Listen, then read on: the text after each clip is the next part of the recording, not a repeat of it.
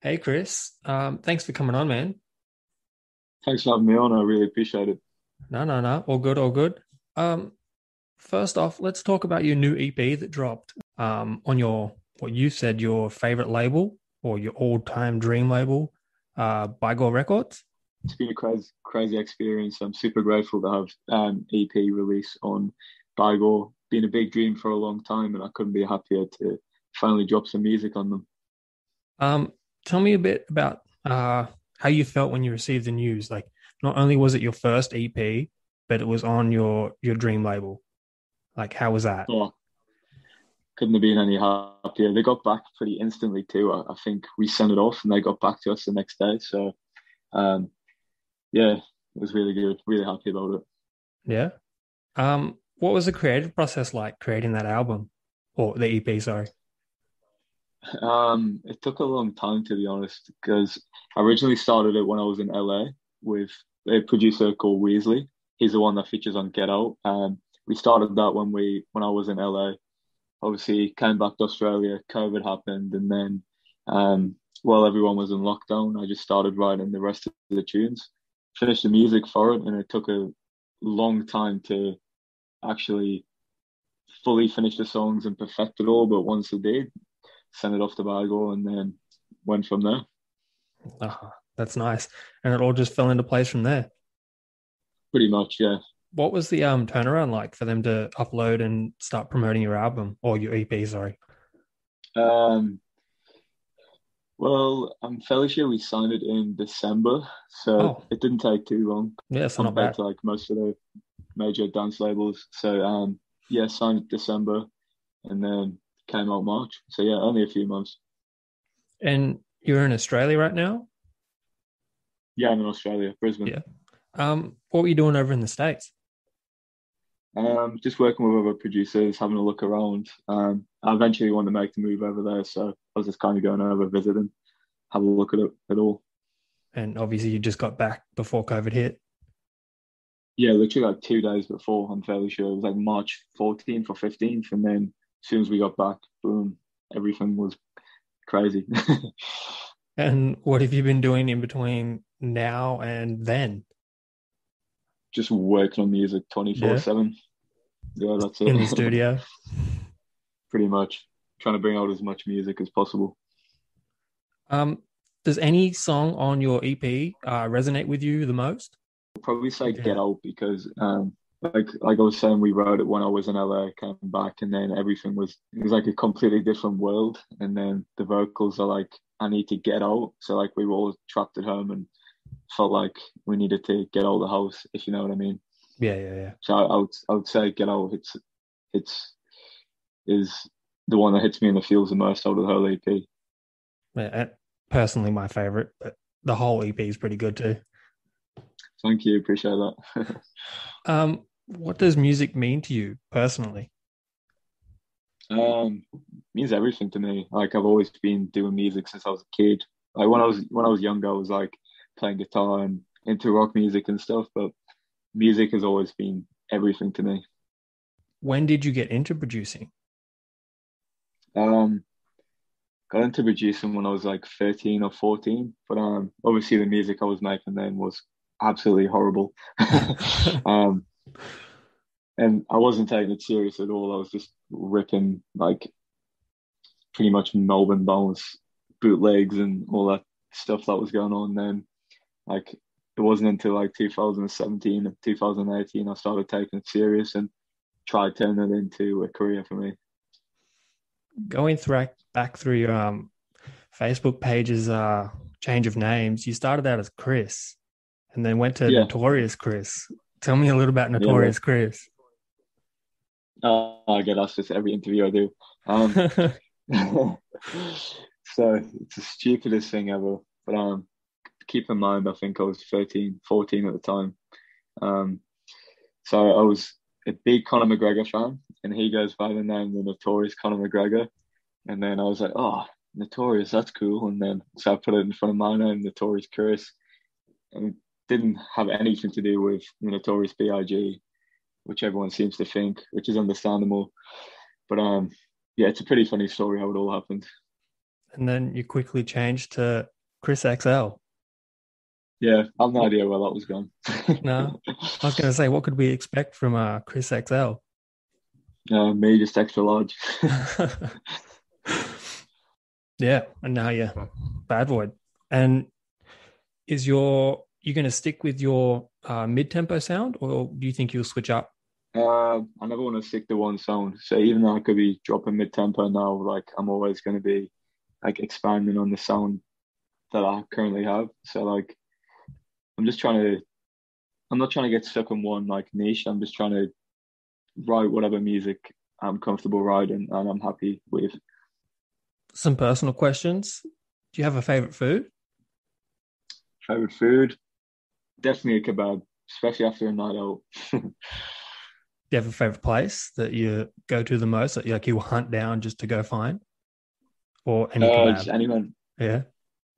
There's a one in Fortitude Valley actually. It's opposite the Met. That's definitely the number one spot I go to. And what kebab do you get? Doner kebab, a lettuce, sweet chili sauce. What's the tour life like? Like, what can you expect in a day to day on tour?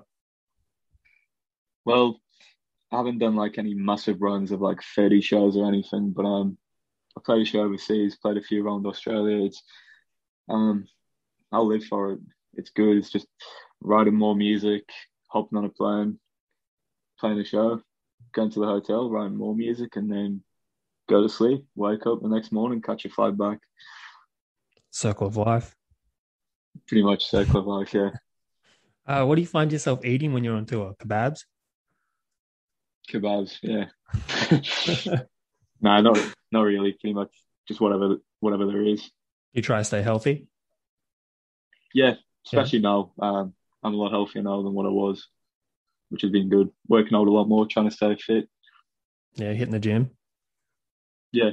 What do you lift? Oh, I'm not sure.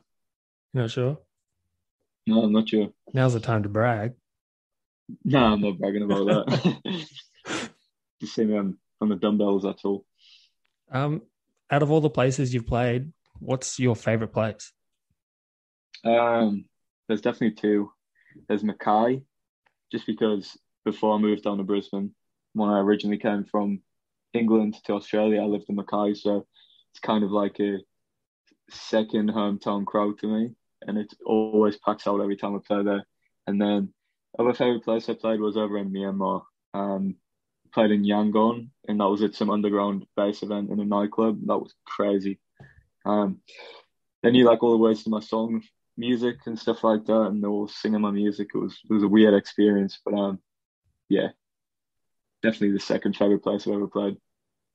Do you have any strange experiences at places you played? Nah, I'm pretty much one of the boring people. I've never had any weird things happen to me while Oh, I've played a show. oh wow. Oh, I wasn't not expecting that. If you could collaborate with anyone, dead or alive, who would it be? um, Rez, I Rez? love her music. Obviously, she's a big inspiration behind the music that I write. Blank, he's a pretty much one of the like biggest names in Australian bass music at the moment. Mm. His music's killer too. Been a big fan of him for a long time now. Um, yeah, pretty much Reza Blank. Yeah. I think Rez would be great with your mid-tempo sound. And Yeah, for sure. that artist you said on Get Out, you guys worked really Yeah, well there. Like that was match made in heaven, that was. thank you. Yeah, he used to make mid tempo. He doesn't really do it anymore. He's like more into dubstep now, but yeah, his vocals fit on top of the tracks so perfect. What can we expect from you in 2021? What have you got planned? A lot of new music coming out with some bigger named artists too. So Yeah. it's gonna be a surprising year. Any shows? Any shows? We're trying to work on it right now, but there's nothing that can be said just yet. No, no, all good. Or keep it hush hush. That's it. You said you originally lived in England. What was the transition like over here, school wise? Um, Because you came over here Hot. when you were hot. Yeah, When you were, you said 12? yeah, 12 or 13. Yeah. Yeah. Um, Obviously a big difference, like even education wise, like just even the personality wise of like Australian people compared to British people, it's a big difference. But Good or bad? oh, definitely a good way. Everyone's a lot more chilled out, a lot nicer over here. But yeah, it took a few years to get adjusted and used to everything. Because obviously I was so young when I moved over, I was homesick all the time. I missed some of my family and friends back in England. But uh, yeah, like I said, it took a few years to get used to it, but couldn't be more grateful to be living in Australia, especially right now, out of all times. Oh, yeah. Do you miss any of your chocolate or candies? I used to, but not anymore. It's been too long now. It's you know, and if I do miss anything, I can just buy it at a store over here. So there's nothing major. And what's your take on Vegemite? Regiment or trash. That was horrible. No. Oh, Yeah, not a fan. Not a fan. what was your first show over here? My first show. Yeah, that you played. Ooh, I think it was Groove in the Mill. Oh Groove in the shit! Mill. Straight to the Yeah, my big first show leagues. was big one. That was a scary day, but yeah, Groove in the Mill. I think that was 2017 or 2018. Um, oh, actually, no, I'm wrong with that. I played Grass was Greener 2017, then Groove in the Mood 2018. But the Grass was Greener one, I played to like a crowd of two people, and then the Grooving crowd was like 2,000 or 3,000, so it was a big jump. But yeah, my first two shows were festival shows, surprisingly. Yeah, no, that's crazy. Was that a competition or was that just pure luck of just good management? Pretty much good management, and Triple J kind of sourced me out because I was so young. They were like interested in having me on, so it was really lucky, all perfect timing. No, that's cool. Do you have anything to say to your ever-growing fan base before we wrap this up? Appreciate all the love on the EP. So grateful for you all, and thank you for listening. 2021 is going to be our year. I'm excited to see what you got coming out. Should be. It should be. Yeah. Anything you want to add before we finish up? Anything No, I that think that's is everything. important? No? Not really. Just thank you for having me on once again. I really appreciate the opportunity for jumping on your platform. No, man. Thanks for coming on. I really appreciate it. Oh, I got one more No, question. At what point in your career would you say you've made it?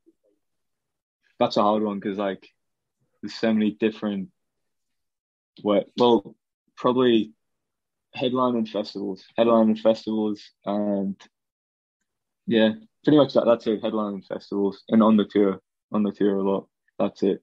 That's all I want to do. Just make music and play my shows, play my music out to everyone. As long as I get to do that, I've made it in my eyes. Simple dreams.